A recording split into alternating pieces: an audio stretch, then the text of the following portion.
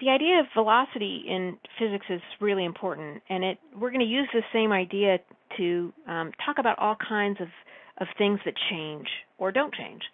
And the idea of velocity is that it's the rate of change of position. So I'll write that out. Rate of change of position.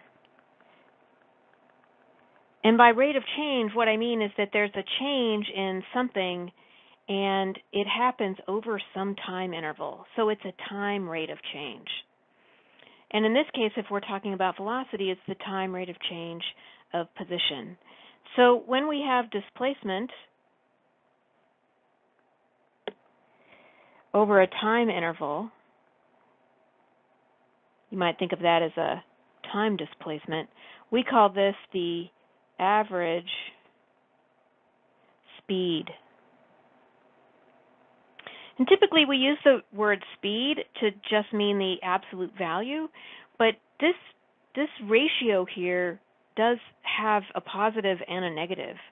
And so even if we write it out, say v, which we're going to use for velocity, is the change in position over time, if the position is negative over a positive time interval, then you can have a negative velocity. So what does that mean?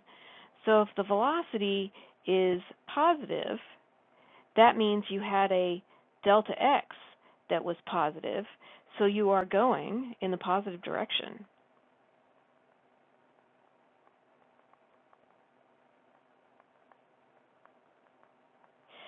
If it's negative, that means your delta x was negative, so you are going in the negative direction. Okay, so that means then that one of the ways we can talk about velocity is as an instantaneous rate of change.